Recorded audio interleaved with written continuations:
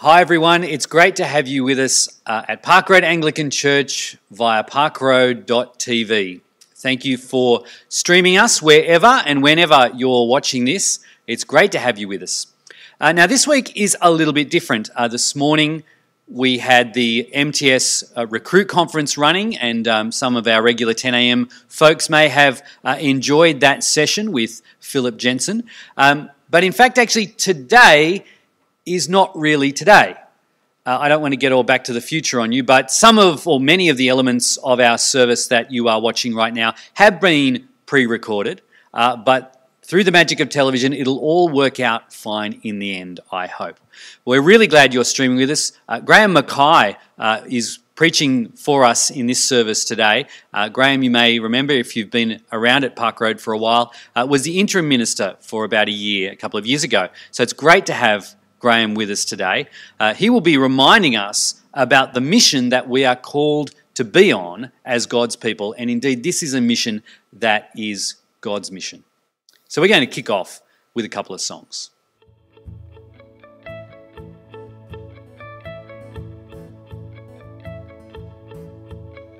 Arise, my soul, remember this.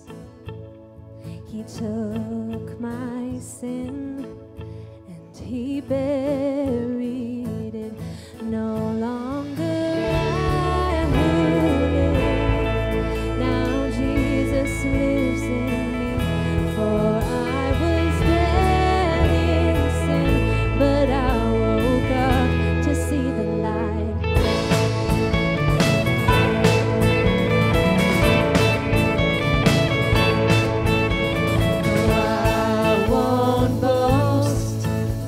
But in the cross that saved my soul, all else is lost. The grave of sin has no hold on me. So where, oh death, where is your sting? No longer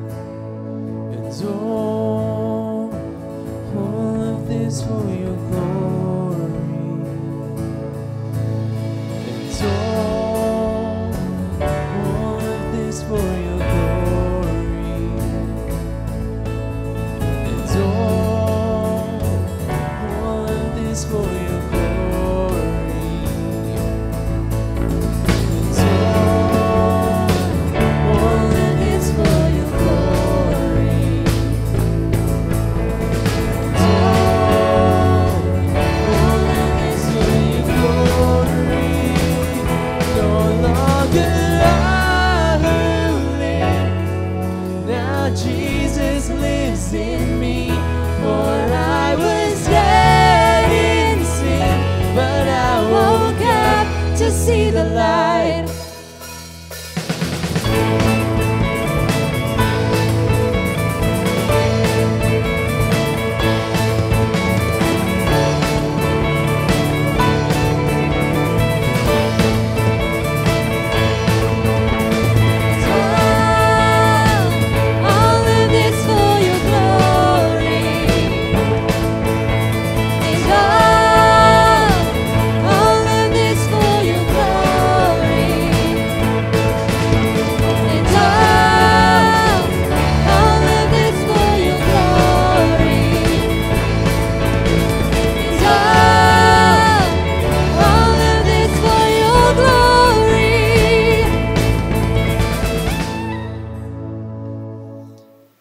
Our reading tonight is from Luke chapter 10, verse 1 to 24. After this, the the Lord appointed 72 others and sent them 2 by 2 ahead of him to every town and place where he was about to go. He told them, "The harvest is plentiful, but the workers are few. Ask the Lord of the harvest, therefore, to send out workers into his harvest field. Go.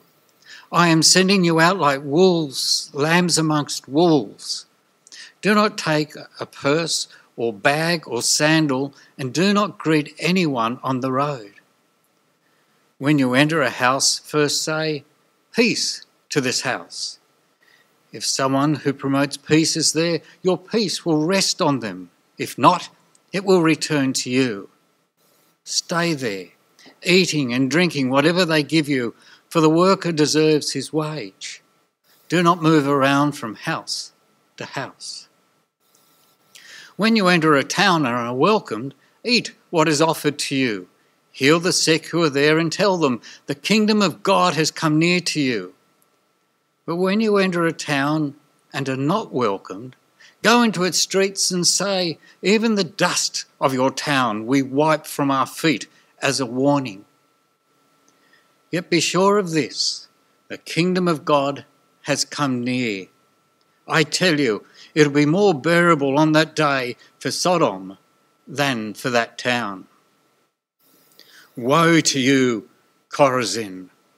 Woe to you, Bethsaida! For if the miracles that were performed in you had been performed in Tyre and Sidon, they would have repented long ago, sitting in sackcloth and ashes. But it will be more bearable for Tyre and Sidon at the judgment than for you. And you, Capernaum, you'll be lifted up to heavens? No, you'll go down to Hades. Whoever listens to you, listens to me. Whoever rejects you, rejects me. But whoever rejects me, rejects him who sent me." The 72 returned with joy and said, "Lord, even the demons submit to us in your name." He replied, "I saw Satan fall like lightning from heaven. I have given you authority to trample on snakes and scorpions and to overcome all the power of the enemy. Nothing will harm you. However, do not rejoice that the spirits submit to you, but rejoice that your names are written in heaven." At that time, Jesus, full of joy through the Holy Spirit, said, "I praise you, Father, Lord of heaven and earth, because you have hidden these things from the wise and the learned and revealed them to little children. Yes, Father, this is what you were pleased to do. All things have been committed to me by my Father. No one knows who the Son is except the Father, and no one knows who the Father is except the Son, and to whom the Son chooses to reveal him." Then he turned to his disciples and said privately, "Blessed are the eyes that see what you see. For I tell you that many prophets and kings wanted to see what you see, but do not see it, and to hear what you hear, but do not hear it." Here ends our reading from Luke chapter 10. So it's really nice to be with you this evening, to share with you today and next Sunday.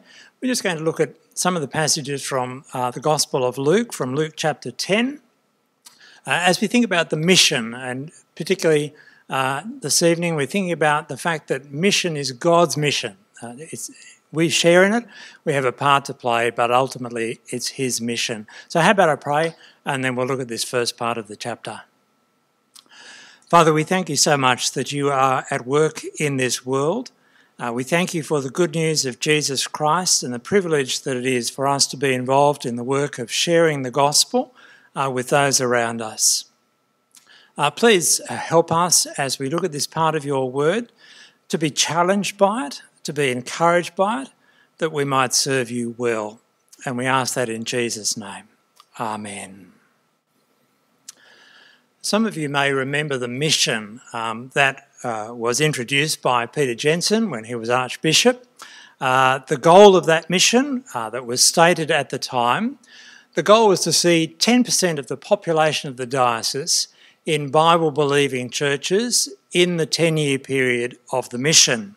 There was a lot of criticism of that goal of 10% at the time when that was stated.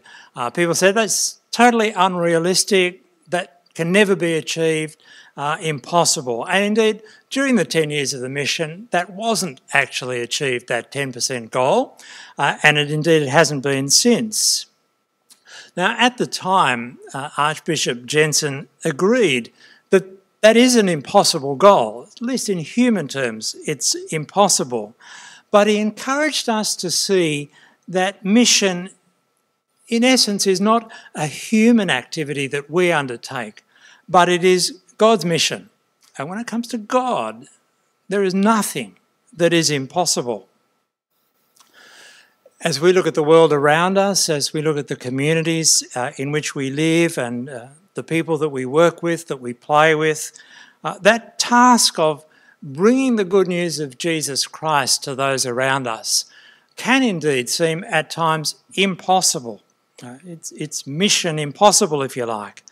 And yet God is at work. Now, we're grateful, of course, to God for the mission organisations that are committed to bringing the gospel to many parts of the world.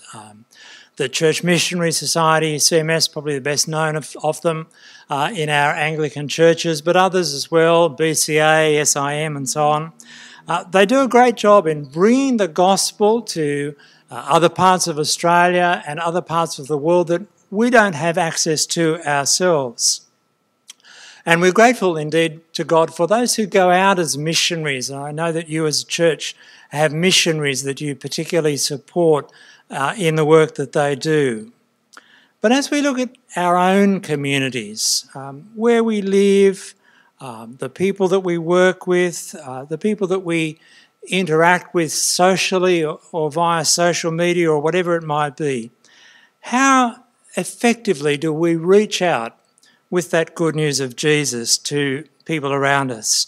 It can seem really an impossible task. When we stop and think about it, it really isn't all that long ago. It can seem like a long time, but it's not that long ago we were able to physically travel to just about any part of the world.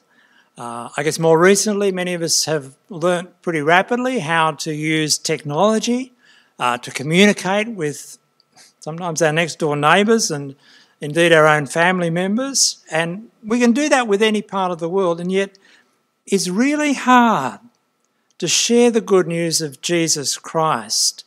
So often it can feel that in our kind of Western society, there's a growing hardness and a resistance, even a hostility and intolerance towards the Christian message. Now, that's nothing new. And in the opening verses of Luke chapter 10, the passage that has been read to us, we read about this mission in which Jesus sent out his followers, 72 of them, sent them out in pairs. Now, if you were to glance back to the beginning of Luke chapter 9, we read there about the mission of the 12, that sort of inner band of followers of Jesus. But now it's a larger group that are sent out in this work of mission. Your Bible here in chapter 10 may have a little footnote that says that some of the manuscripts say there were 70 of them. Others say 72. I don't think the precise number is that important. But we get the clear message that this work of mission is something that is broader than just that inner band of followers of Jesus. This is a larger group involved in the work of mission. Now, I think it's worth saying that this particular activity, this particular set of circumstances is quite distinctive. It's something that happened at that point in time. I don't think we should take it that it's a blueprint for the way mission always has to be.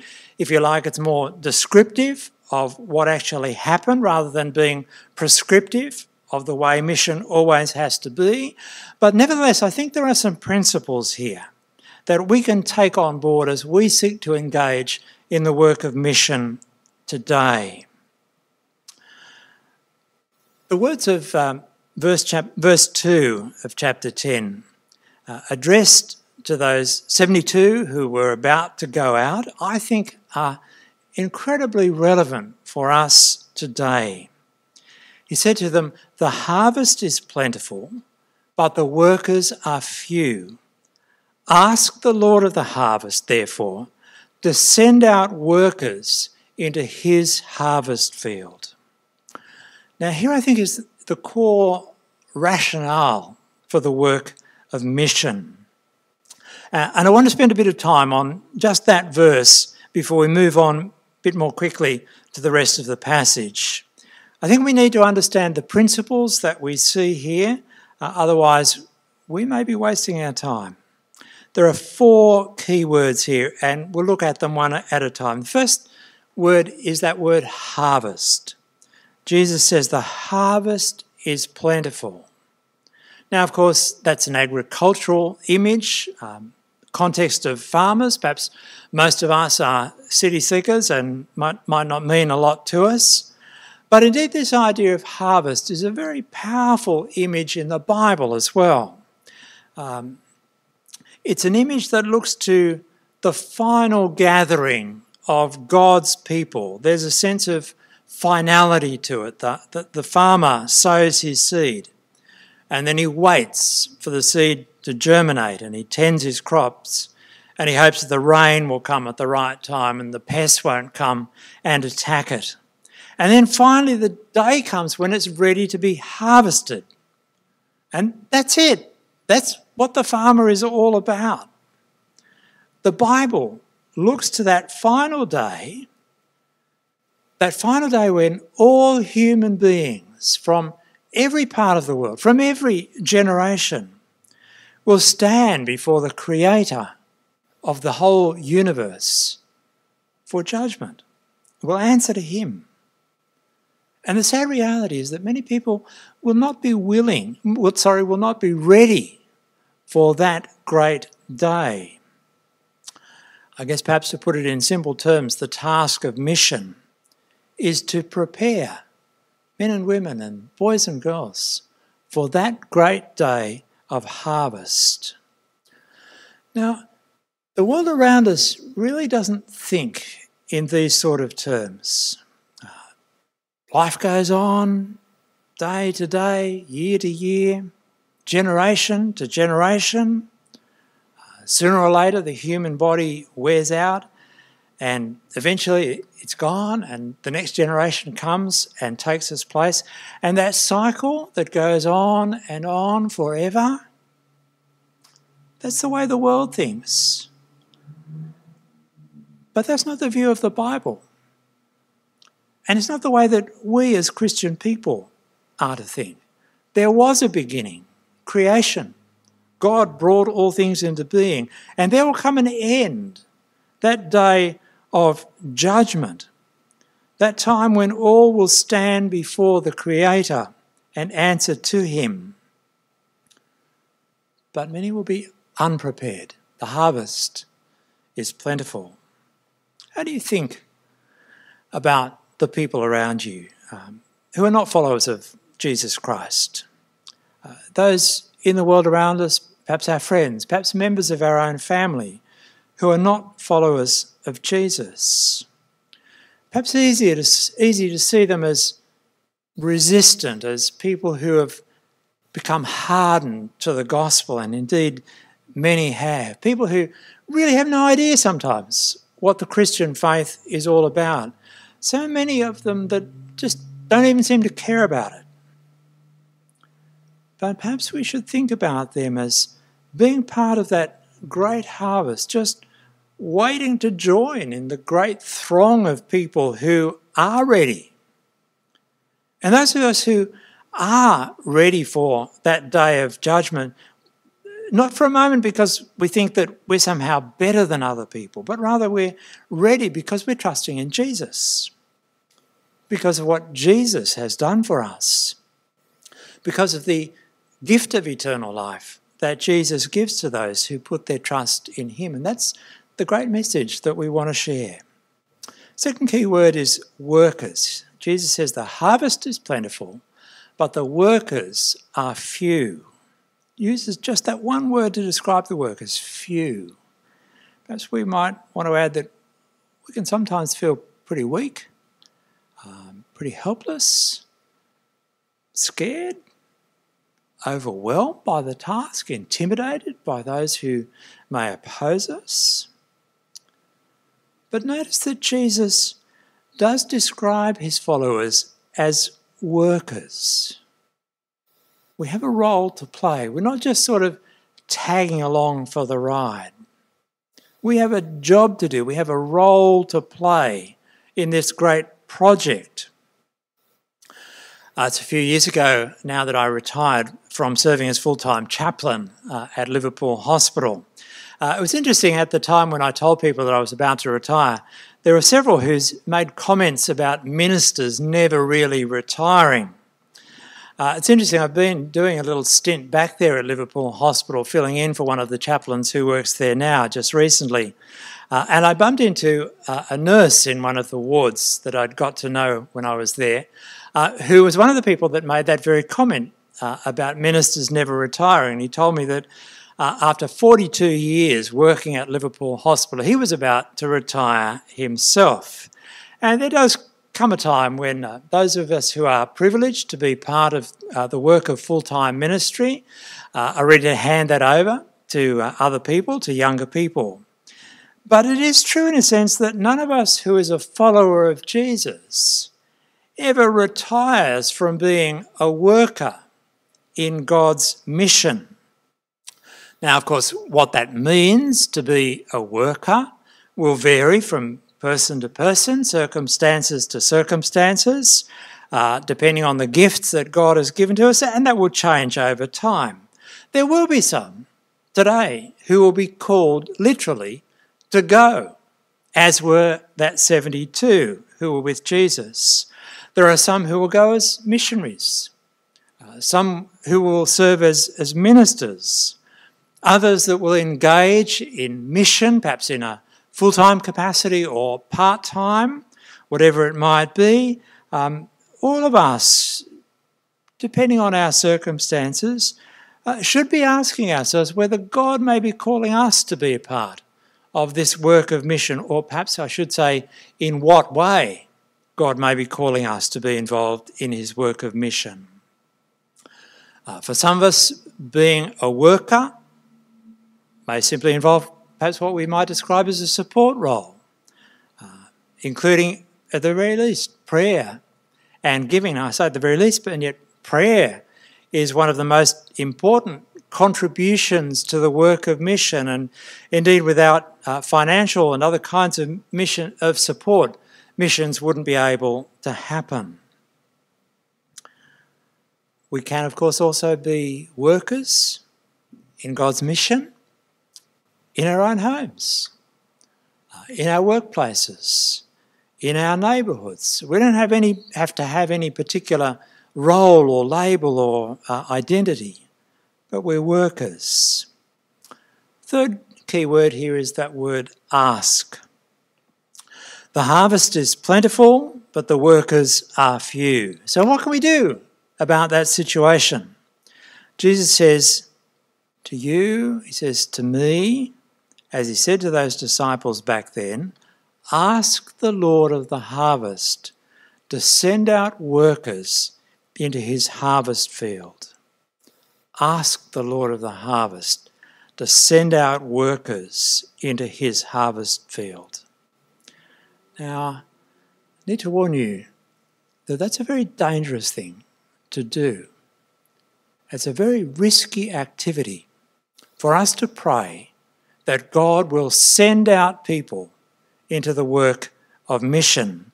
The reason I say it's dangerous is because you may well find that the answer to your prayer is staring at you every time you look into a mirror. God may be calling you to go in a particular way. Prayer. Asking God. It's something, of course, that always ought to be at the heart of our work of mission. In the diocesan mission that I mentioned a little while ago, there was a lot of planning and strategies and goals and objectives and all these things were written down, and numerous special events were planned and they took place. But there was also a recognition that nothing significant is going to happen without prayer. Prayer is an essential part of the work of mission. No amount of human activity and planning and activity can ever really bring about change. It requires prayer.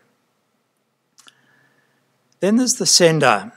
So there's the harvest, there's the workers, there are the askers, and finally there is the sender, God himself. Notice again how God is described here.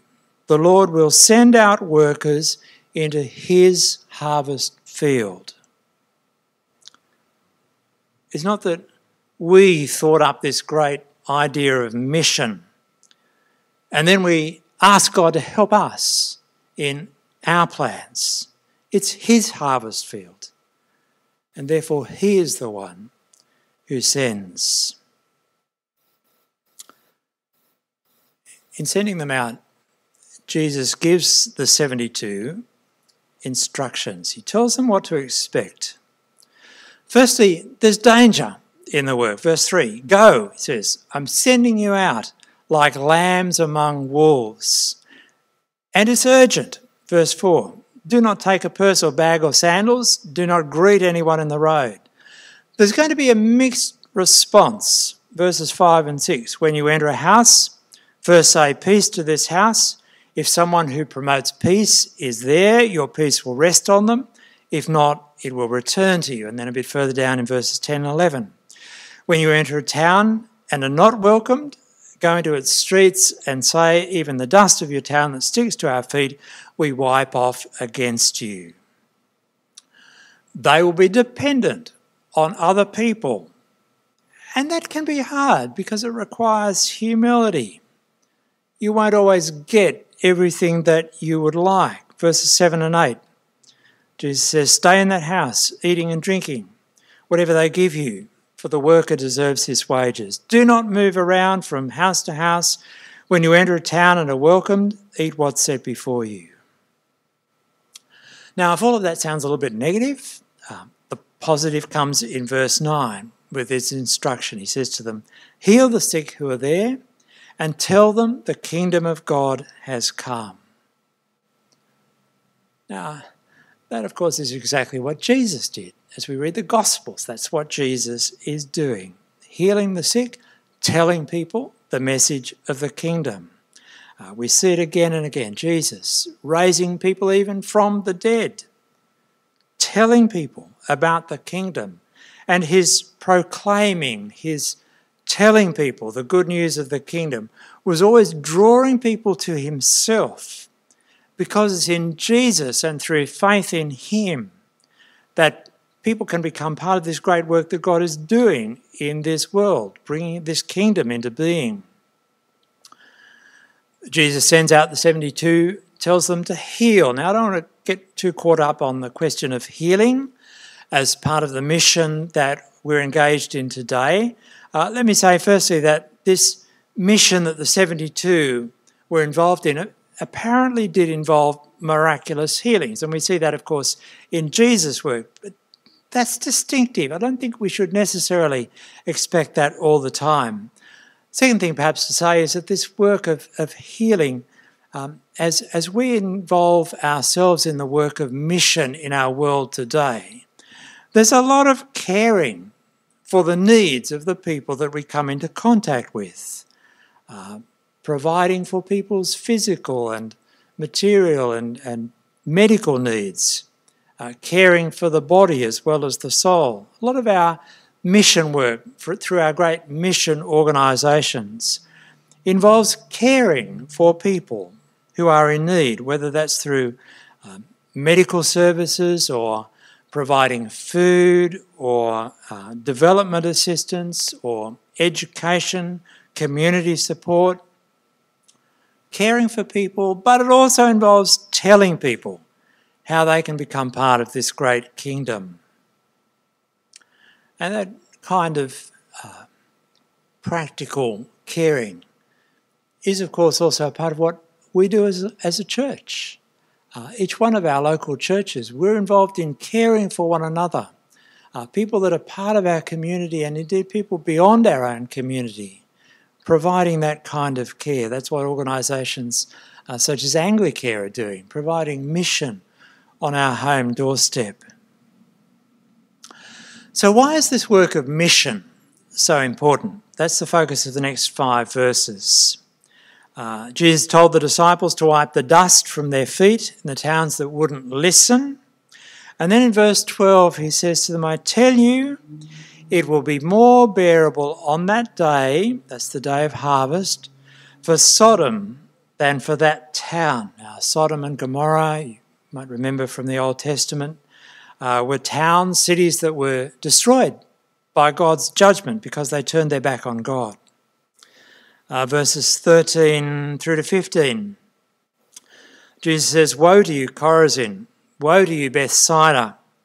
For if the miracles that had been performed in you had been performed in Tyre and Sidon, they would have repented long ago, sitting in sackcloth and ashes.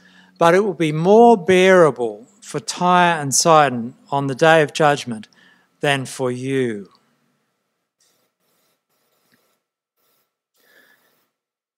Rejecting Jesus, it's a serious business. There are consequences. It's quite a simple message, but it's very confronting. When that day of harvest comes, that day of final judgment, those who've rejected Jesus, rejected his offer of life, who've turned their back on him, on that day, and indeed for eternity, will regret that choice and will face the consequences of it. Verse 16 is a key verse here. Jesus says, whoever listens to you listens to me. And whoever rejects you rejects me. And whoever rejects me rejects him who sent me. That's God the Father. So these words of Jesus, I think on the one hand, they're a challenge to take seriously this work of mission. Now, we're keen, of course, to see people come to believe what we believe. We're keen to see more people in our churches when we can have more people in our churches.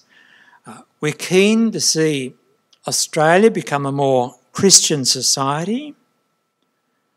But what we want is not the point. What matters most about the work of mission is seeing people get right with God now and for eternity.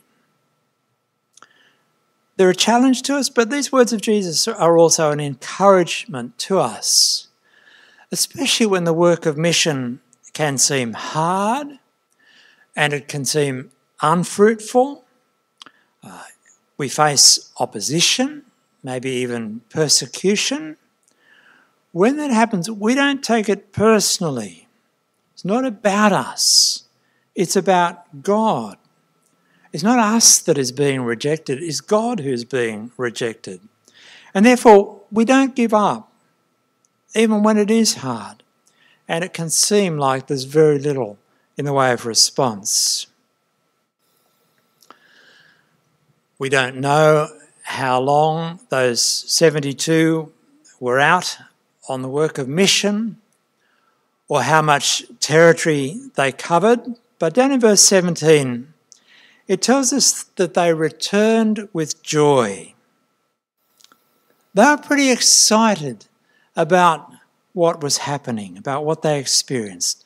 They say, Lord, even the demons submit to us in your name. I'm not quite sure what that means, but it makes it very clear in the comments that Jesus makes in the next verse or so, make it clear that this is a spiritual battle that they're involved in. Jesus says, I saw Satan fall like lightning from heaven. You see, this is not just about 36 pairs of blokes wandering around the countryside, spruiking new religious ideas that they'd thought up. This was God. This is God at battle with Satan. And although Satan may put up a valiant struggle, in the end there is not the slightest doubt as to who is going to win. This is God who is at work. But Jesus brings this, perhaps overexcited 72 of them, back down to earth, or really he lifts their sights to heaven. Here's the real reason for rejoicing, verse 20. He says, "Do not rejoice that the spirits submit to you, but rejoice that your names are written in heaven." Rejoice that your names are written in heaven. That's something for us to just pause and to reflect on and to rejoice in. When we're involved in the work of mission, there may well be times when it's pretty exciting.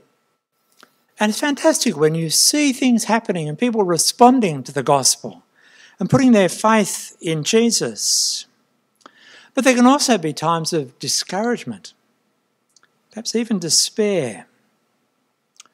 Now, we don't have any control over the way that other people may respond to the gospel of Jesus Christ. But we do take responsibility for our own personal relationship with God. And we can, and we do, or at least we certainly should rejoice in that assurance that we have of a relationship with God, that we are right with God now and indeed for eternity, that we are ready for that great day of harvest again, not because of anything that we have achieved in ourselves, not because we're any better than anybody else, but because of what Jesus has done for us.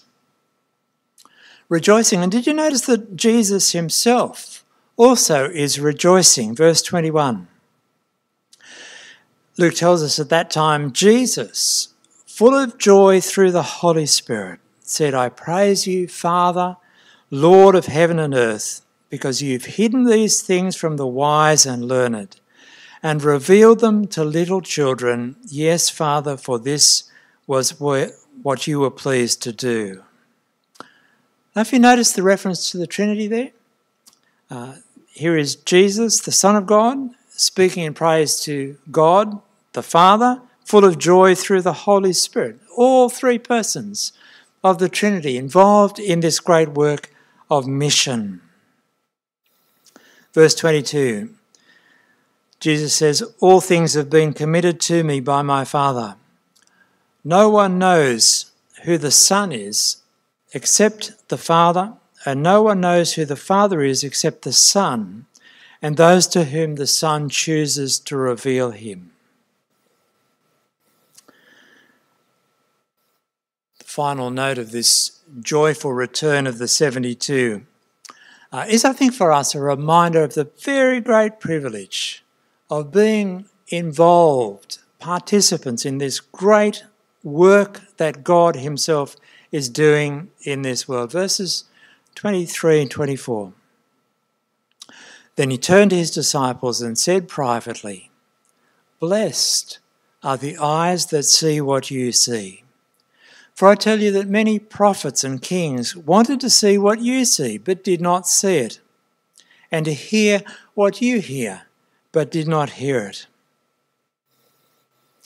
I don't know if you sometimes think, I think I do sometimes, how great it would have been to have been there with Jesus physically. Perhaps to have been one of those 72 that had been sent out by Jesus, to have been a part of what was happening. But I don't think that's what Jesus is speaking about here. It's seeing the work of the kingdom being done. It's seeing mission happen. And it's seeing people come to faith in Jesus Christ.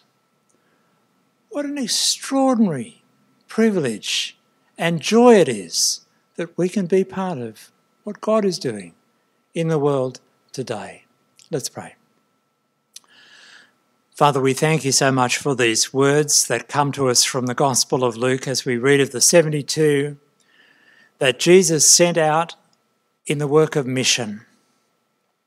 Father, as we pause and reflect on what that great mission was like then, we're encouraged to think further about the work of mission that we're involved in here and now today in this world around us.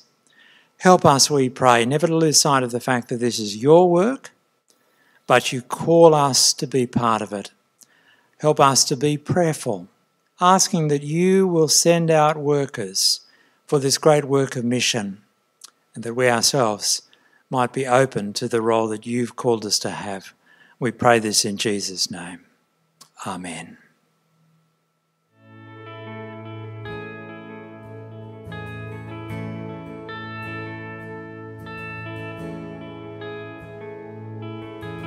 Glory and power to the one who loves us.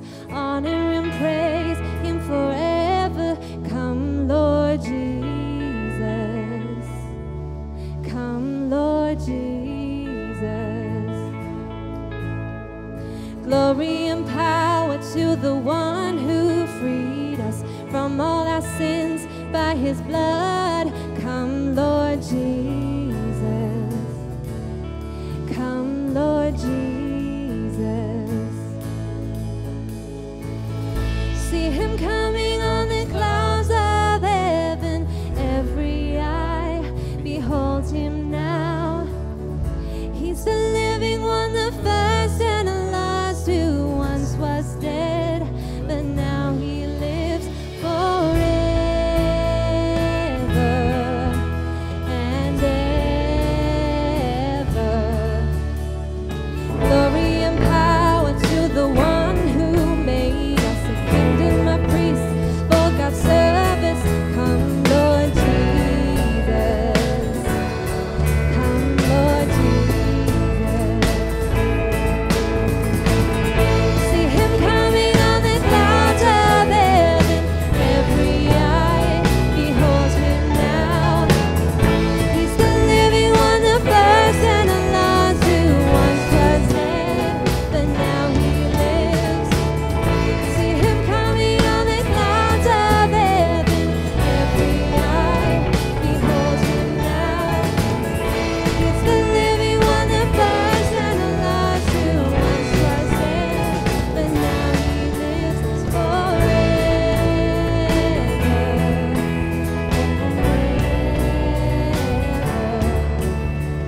Jesus is the living one who died and came alive. Jesus is Almighty Lord, who was and is to come. Jesus is the living one who died and came alive. Jesus is Almighty Lord, who was and is to come. Jesus is the living one who died and came alive. Jesus is Almighty Lord, who was and is to come. See him coming on the clouds of heaven. Every eye beholds him now. He's the living one, the first and the last, who once was dead, but now he lives. See him coming on the clouds of heaven. Every eye beholds him now.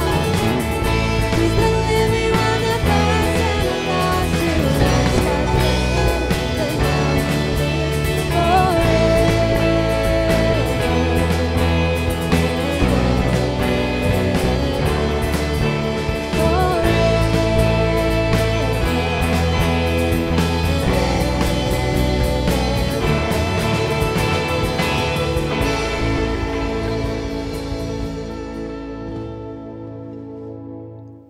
Hello, everyone. If you haven't met me before, my name's Jacob, and I'll be leading us in prayer this evening. So please pray with me. Heavenly Father, as Psalm 62 verse 8 encourages us and reminds us, we are to pour out our hearts to you, for you are our refuge. We thank you for how clearly you've been a refuge to us this year. And we thank you that we can give you all of our worries, our fears, concerns and grievances to you. We pray especially then for those in the congregation who are doing Year 12 this year. In particular, we pray for Venetia, Lydia, Kira, Tristan, Edmund, Jacqueline and Oliver, who are either completing the HSC, IB or just HSC Mass. We thank you for how you've sustained them, comforted them and helped them throughout this year already, and we pray that you'd continue to do so over the next period as they study and conduct their exams. Help them also in the midst of this stressful time to continue to seek you and rejoice in you and your salvation. For the rest of us, help us also to delight in your word, like the psalmist in Psalm 1 does, and to meditate on it day and night. We pray that it fill every spot, every space of our minds, so that our lives would be lived in full submission to you. And Father, please protect us like a shield from the temptations and misplaced desires of the word and the flesh. Deliver us also from the power of Satan, so that we might triumph over our sin and live holy lives according to your will and purpose. Help us then to lead us into your ways of righteousness. And Father, help us to be fully reliant on you and to desire you most of all. Help us to be able to say, like the psalmist in Psalm 4, you have put more joy in my heart than others have when their grain and wine abound. May we therefore be content not when the things of the world abound in our life, but when you abound in our life. And may we be able to peacefully rest in your presence, as we know that you hear our prayers and delight to answer them. And finally, Father, help us to see your majesty and glory as the psalmist recognizes in Psalm 8. Your name is majestic in all the earth. Your glory can be seen in all of creation. And rather surprisingly, despite how small we are in this vast universe, you have loved each and every one of us and do so in a personal way. Help us as your people to proclaim this message of your greatness and your love to all people. In Jesus' name we pray. Amen.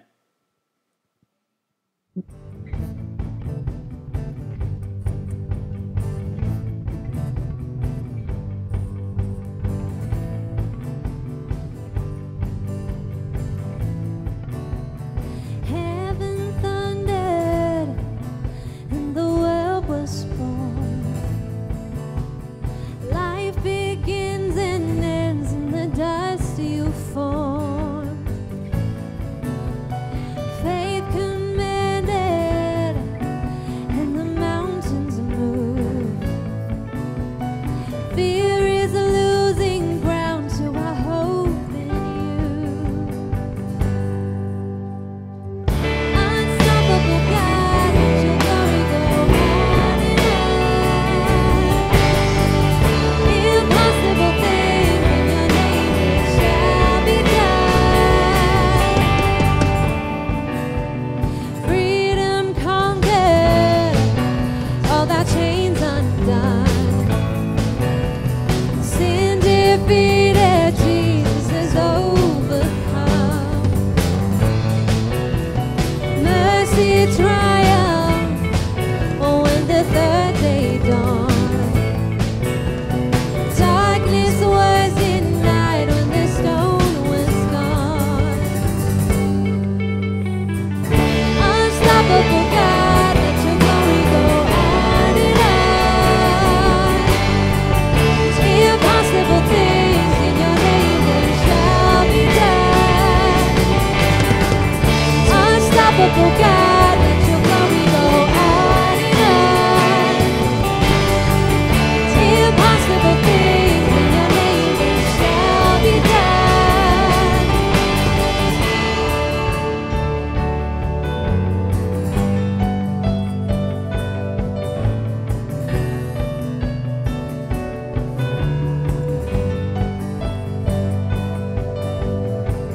Nothing shall be impossible. Your kingdom reigns unstoppable. We'll shout your praise forevermore. Jesus, our God, unstoppable. Nothing shall be impossible.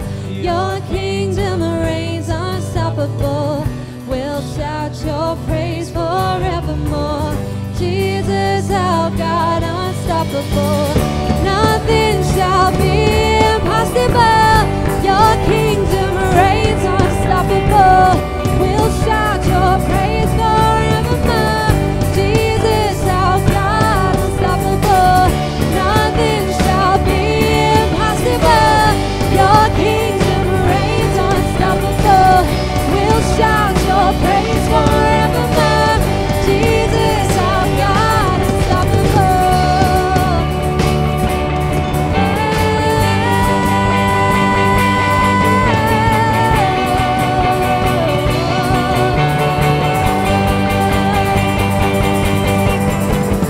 Unstoppable God, let your glory go on and on.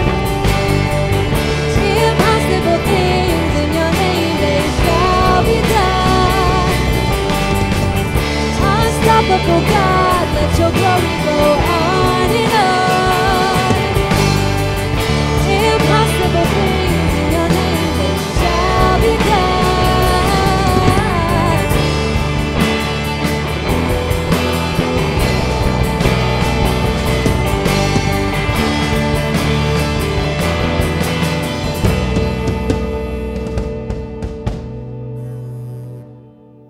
We're really glad that you've joined us for this service. Wherever and whenever you're watching, we're glad to have had you with us on Park Road TV at Park Road Anglican Church.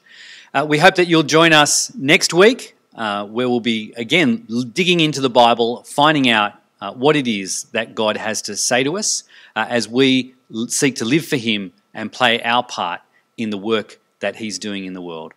God bless, and we hope to see you then.